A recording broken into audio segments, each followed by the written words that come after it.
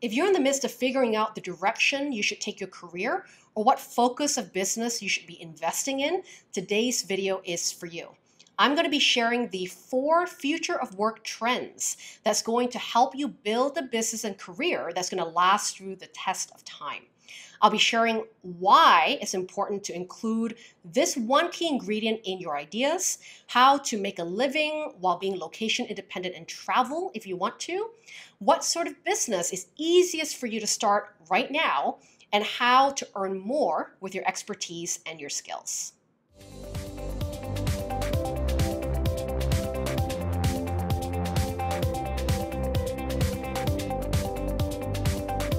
Escape the 9-to-5 and create your path to freedom.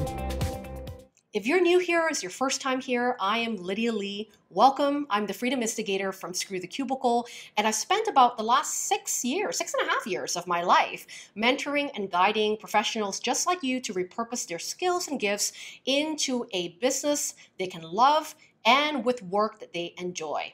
So if you're really excited to learn how to transition from working for someone else to working for yourself, you are in the right place.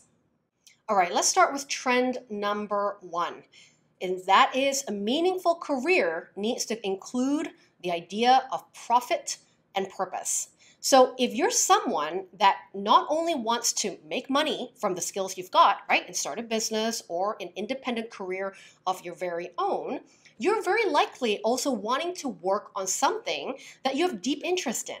And deep interest really counts for sustainability and a longevity of a career and definitely in a business. Now, when you're deeply interested in the thing that you do, so when you look at all your variety of ideas, some of them may have come from filling a gap in the market or a problem that you see going on in your community or in your world that you want to solve. In some areas of work, you might want to actually think about how can I make this more meaningful? And you can make it more meaningful by looking at things like the people that you help, the cause that you're impacting, and the goals that are almost like this ripple effect of your work leads people to a transformation, right? To an outcome that you can really stand behind. And you know that your work really has deep impact in a problem that you see happening in the world right now. So thinking about money is excellent for business. Your business definitely needs to make money, but for you to feel really connected with it and to last through the test of time, what I mean by that is, business is hard. Doing anything new for the first time is going to be a learning curve. And it'll probably take you 1 to 2 years to really get your footing and get on the go to replacing your income and making great money with your business. And you got to learn again. And so that part is non-negotiable for every new entrepreneur. But let's not make it harder by doing something you don't enjoy or doing something that doesn't feel meaningful for you. So when you can make money doing something you're passionate about, that again, if passion is a word that sort of makes you feel a little hooey-wooey, is that a word? You can think about deep interest. What I have deep interest in that either affects the future of a solution I want to be a part of, right? A cause I really care about. I can see myself talking about this over and over again, right? And not getting bored about it or growing my work meaningfully in the future years to come. Those ideas on your list that can tap into that deserve a way higher rating for you to consider. All right, trend number 2 is not going to be a surprise to you because if you're on my channel, this is probably something that you really want in your work ingredients as well. And trend number 2 is location-independent careers is going to allow you to create your ideal lifestyle. A lot of us that are in the working world right now are feeling really frustrated about how we spend our time, whether it's commuting to work, right, or clocking out too late just to prove a point to our boss that we're committed to our role and get that promotion. We're kind of tired of playing that game. So the big trend in the future of work is to create more flexible working models. And the great time that we live in right now, remote working, location-independent roles, right, freelance careers, consulting work, service-based businesses, those are all such a doable work model for a lot of you guys that are listening right now that are advisors, people that give advice, that can consult, people that can lead people through a transformation or be implementing things for people. And very likely, potentially the work that you can do doesn't need to have you chained to a cubicle desk. And this is a trend that's really better for our well-being. right? A lot of us are craving more meaning in our personal lives. We're valuing time as an asset more than just our paycheck. We want to be there for when we want to raise our kids, right? We no longer just want to rush back after maternity leave to raise our children when we want to be home with our kids. Whatever that reason and motivation is for you to be able to have flexible working hours and a flexible working model, this is a concept that's going to be super important when thinking about what business you want to start and what ideas are going to allow you to achieve the lifestyle goals that you want. So really think about what would you like to include in your day-to-day life? How can you build work? If you look at all your ideas and discern them or rate them, right? Think about which ideas allow you that flexibility and what kind of flexibility that you might need. If you don't need to travel the world and be a digital nomad, don't. If it's part of it, so you still want to service your community, but be able to do it from home and raise your kids, then that model of working really works for you. If you want to teach online and sometimes have retreats, right, live in person once a year, that could be a model for you. So don't forget that with technology, you can earn a living, right, doing things from just your computer, but also think about the access of global clients that you have, you can have access to. So no longer do you have to compete with someone that does what you do in just your neighborhood and your community. You can expand your business and your brand worldwide. I work with people from 3 continents around the world, from anywhere that I decide to live in every single year. And that has been such a gift to allow me to live the ideal lifestyle that I want to have as well.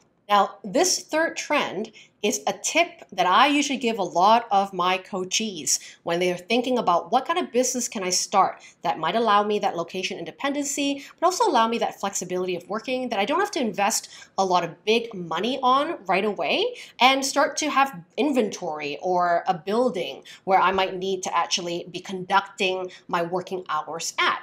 So, trend number 3 for the future of work is that service-based businesses is an easy way to start and make a living really quickly when it comes to replacing your income.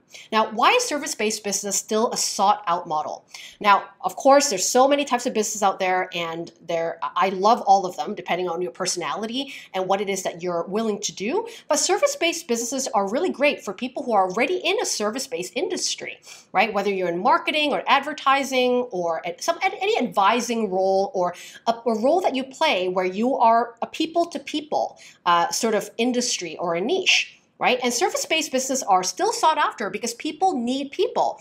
Yes, in the world of automation and robots and AI and automated responders, people are still craving the human touch. And the great way about bespoke, customized, and high-touch services, like a service-based business, is that you can charge more for it because people pay more for intimacy. They don't just pay for information. They can find that on Google. What they pay for is accountability, mentorship, being told that they're great and motivating them to continue, someone they can ask some great questions from and get answers quickly. That is the level of service that you can charge more from. So this trend allows most people who are in a service-based industry to start business like tomorrow without having huge assets of inventory. They are the asset and you are the brand. And that's a really, really great way to jump on a future of work trend and maybe start working for yourself a lot sooner than you think.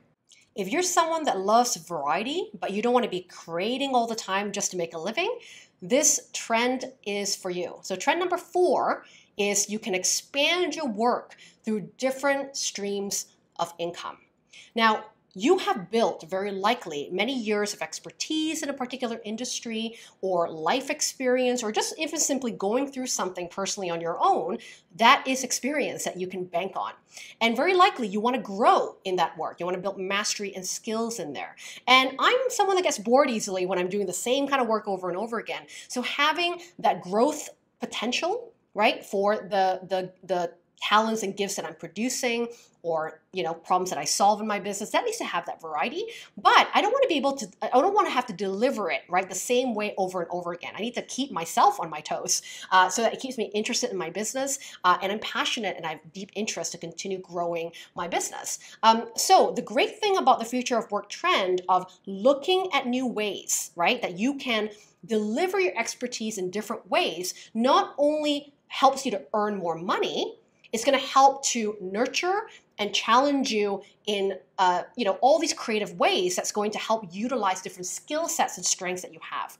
So for example, what I usually teach my students in my coaching programs to help everyone go from idea or ideation to a launch of a business, one of the big focuses that we mentor on really deeply is to come up and to design the framework of the process of their work. And what is a framework? A framework are concepts, philosophies, knowledge bases, resources, all the things that are packaged up. It's almost like your formula to be able to do what you do, right? And once you get that tight, and that's such an important piece of giving value and know how to articulate your value so people will pay you, right, for this process, is to then look at that process and pick and choose parts of that process and do something different with it.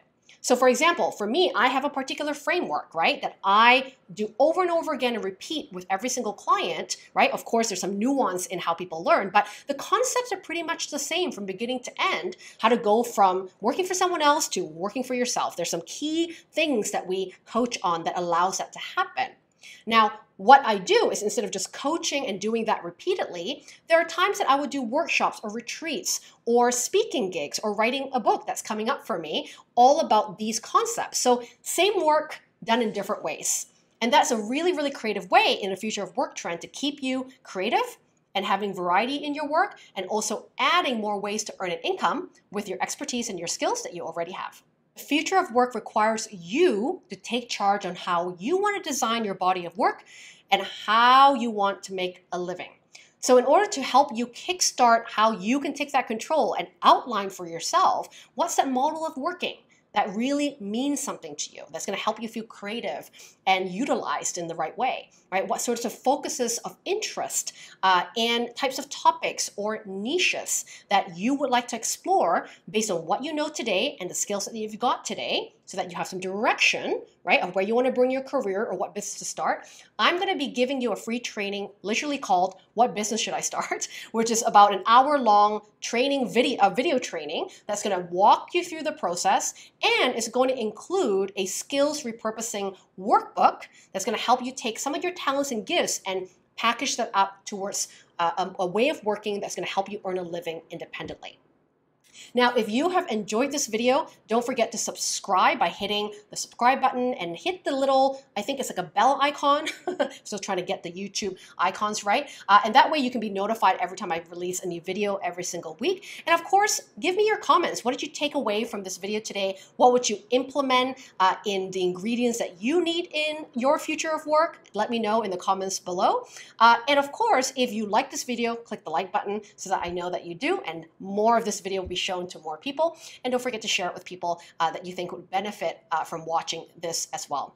So as always, I'm always wanting to learn more about what I can support you on. So don't forget to also leave me a comment on what do you want to learn? What do you want me to film a video on? What sort of problems and frustrations that are keeping you up at night when it comes to being self-employed? I would love to be able to answer your questions in our Q&A sections or produce one of these videos for you and dedicate it to you in my next video. See you next time, Cubicle Crashers.